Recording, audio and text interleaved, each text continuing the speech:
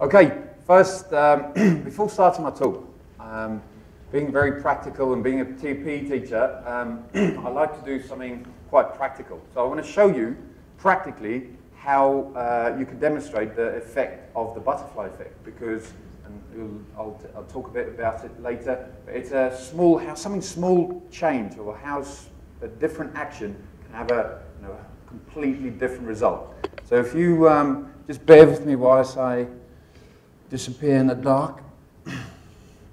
Okay, so I'll just turn this on full screen. So what I'm going to do, I've got this incredibly sophisticated setup here with a little light from my bicycle and 3 batteries to give a bit of weight. What I'm going to do, I'm going to have a long shutter speed, well, long open shutter, and I'm going to swing this light, and I'm going to do it twice, just seeing how the different results will be. Okay, so I'm going to swing it.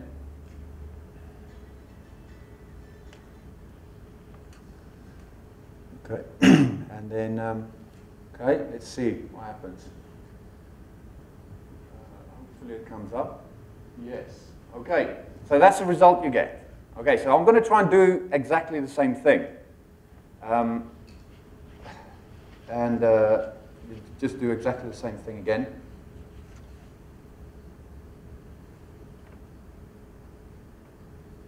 I'll just hold it up for a bit longer.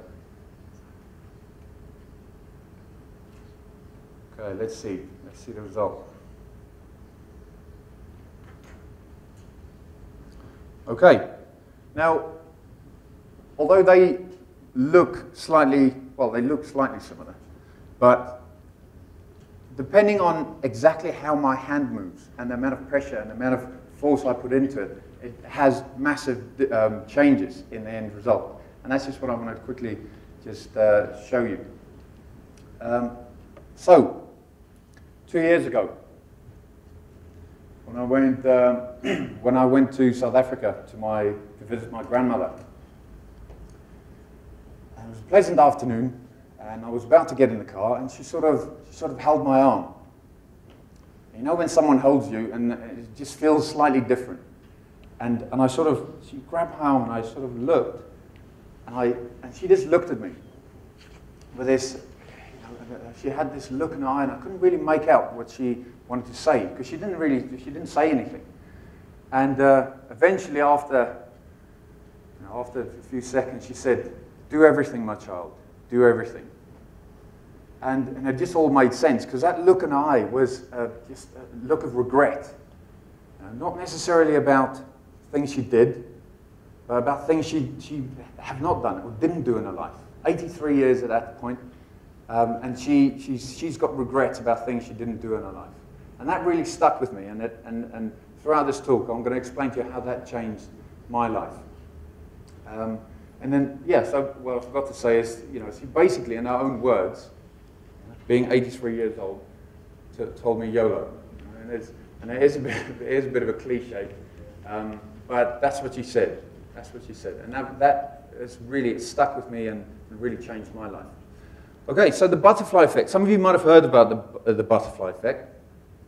It was a doctoral thesis presented by Edward Lawrence. Now, he did research about weather patterns, and then he had these data, and he realized that if even small changes in the data, just like rounding to the nearest decimal, would, when entered into his computer models, will have drastically different end results. So he used the metaphor of when a butterfly flaps its wings, it would set off a chain reaction of air molecules that would cause a hurricane somewhere else in the world.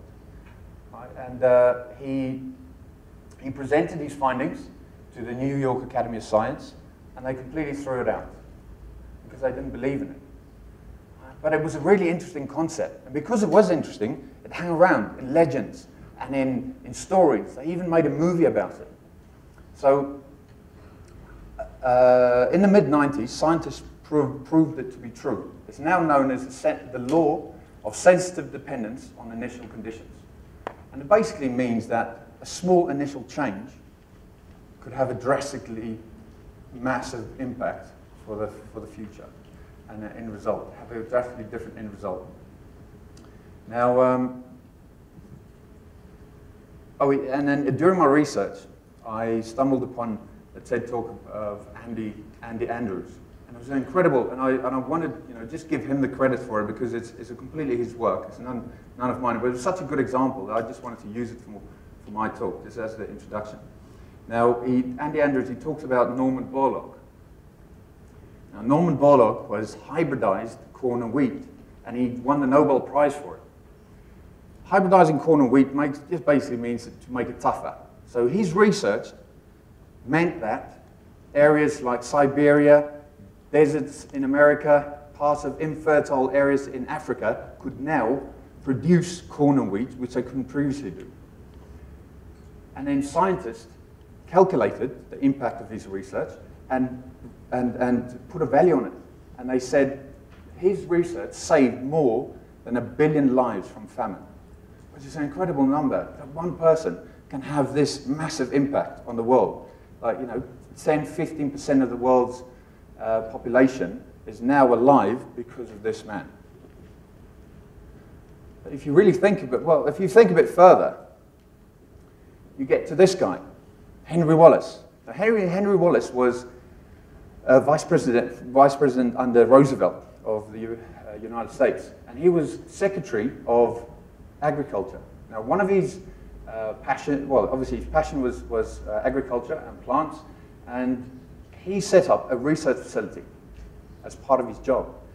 And he hired a talented scientist named Norman Borlaug to run this project and to run his product specifically doing research into hybridizing corn and wheat.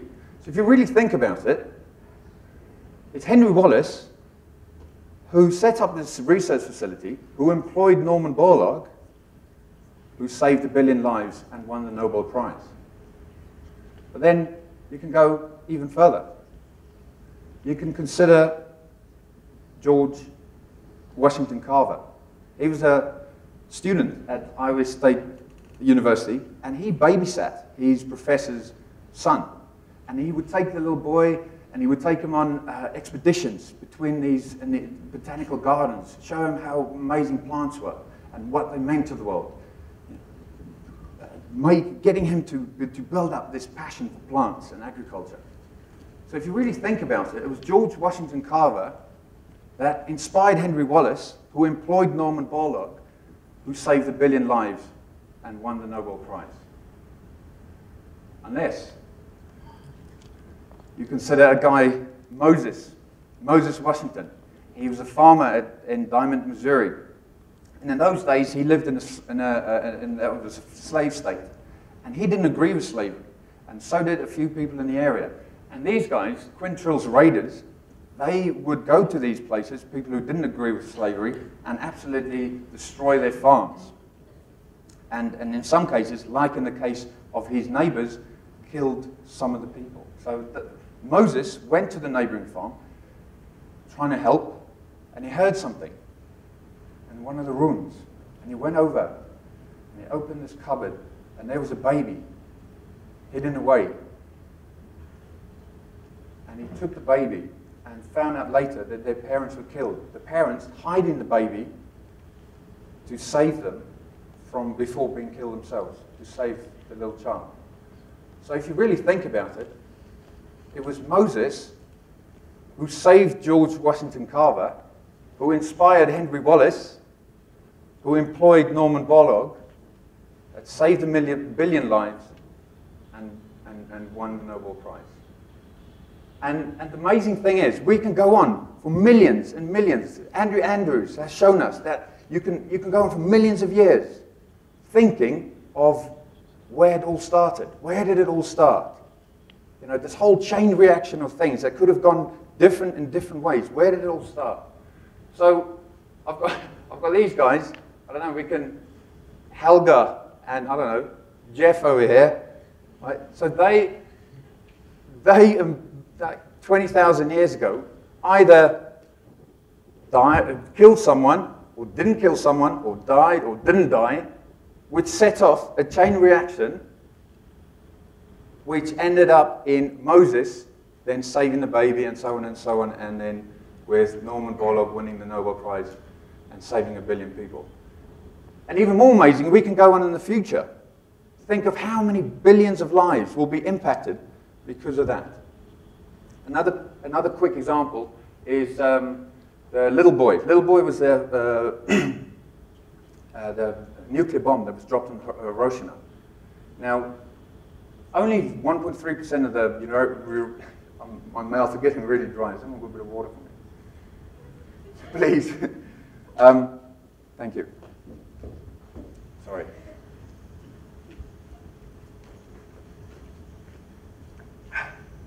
Thank you. Little boy was a bomb that was dropped on Hiroshima.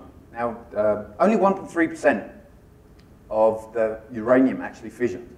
It's about the weight of a banknote, 0.7 grams. And that killed 80,000 people and destroyed 2/3 of a city's buildings. Now, 3 days later, George Sweeney was ordered to drop another fat man, another nuclear bomb on Kokura.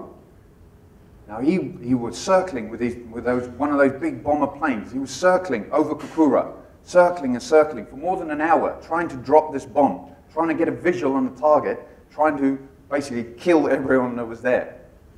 But he couldn't. He couldn't get a visual on the target. So he was ordered to go to the secondary target, which was Nagasaki, where 75,000 people died. There might be people sitting here in this auditorium who would not have been here if their grandparents wasn't saved by the clouds. It's an amazing thought, amazing thought. Okay, just a few examples, just a bit closer to home. Even like in a health lesson, someone could teach a really good health lesson that would get you to make really wise decisions one day when you start either family planning or starting a sexual relationship. How much different would that be if you make wise decisions? If in my own life I was entered to go to Nick Bollettieri's tennis school in Florida. Family situation meant I couldn't go. Now, instead of being a professional tennis player, I'm here giving a TED talk. Now, that wouldn't necessarily be a bad thing. I might have had like Andre Agassi. One of the first lines in Andre Agassi's autobiography is, "I hate tennis." So yes, my family situation was sad, and that meant I couldn't go there. But now I'm here, loving it. So you never know how your life is going to turn out. So that brings me to my conclusion, and I want to leave 3 things with you. First of all, stop worrying. How many times, how many of you do we lay in our beds at night worrying about things, thinking, oh, what's going to happen? What am I going to do with this? And what am I going to do with that? Not being able to do anything about it. How are you going to, because our lives are products of billions and billions of variables that can change at any second. Someone's decision to drink and drive, someone's decision to play the lottery, have somewhere else in the world can have an impact on your life tomorrow or today or now. Right? So don't worry, there's so many things that's happening. And I'm not saying go and sit in your bedroom and just sit there and try and be safe. I don't want people to go and be all paranoid. It's just, don't worry, live your life. Yeah? Don't go and mortgage, take a 2 million dirham mortgage and go buy a Ferrari and see how fast you can go with it. But you still need to make sensible decisions in life. But don't worry. Things will happen, but you will get through it. You will make it work. Secondly, be aware of your actions, because your actions could have long-lasting, eternal effects. And that's good and bad things. Things like giving to charity, random acts of kindness. If you being mean to someone, that could make them, over a period of time, that could make them a lot shyer than they would have been. That would make them go in a different direction, which is not necessarily good or bad, but generally, if you do good things, more good things happen. Yeah? So be really aware of your actions. A friend of mine once said, and he's an atheist, and we had this discussion about life after death, and he made a really good point, and it was amazing, and it stuck with me. Is that he said, he doesn't necessarily believe in life after death, but what he believes as to be eternal life, for his life to live forever, is the change that he's going to make to this world. The actions that he does, the good that he brings to the world, would live on forever. Like we saw from Norman Borlaug and Helga and Jeff over there. The good things they do will live on forever for thousands and hundreds of thousands of years. So really be aware of your actions. And then thirdly, and this brings me back to what my grandmother told me, is live your life. Live for every second. How many times you've planned to go somewhere or meet people, and you lay in your bed or you're on your sofa, and you're like, you're not up for this. Just say to yourself, YOLO. It's become a bit of a thing in our house that if one of us are not up for something, all you need to do is just say YOLO, and the other person has to go. You can't argue. You can't argue with YOLO.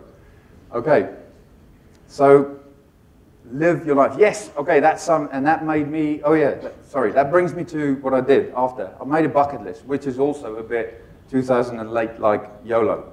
But I made a bucket list, and some of the things on there, do an Ironman triathlon. I did it. Do a talk in public, and I'm busy doing that. Where's Prem? Am I allowed to plug something? Am I allowed to say something about the Krupel of Inishmaan? Okay, I won't, sorry. I'm playing in this play, the Krupel of Inishmaan, and that's the first time I'm doing that. Yes, okay, that means sometimes my life is a bit hectic at times. I find myself 10 o'clock at night cycling, training for the Ironman. But then, what would I have done otherwise? Sit in front of the TV. I'm not losing any sleep about it. But you are, just live a full life. And, learn new skills. And I think that's the end of it. Thank you very much.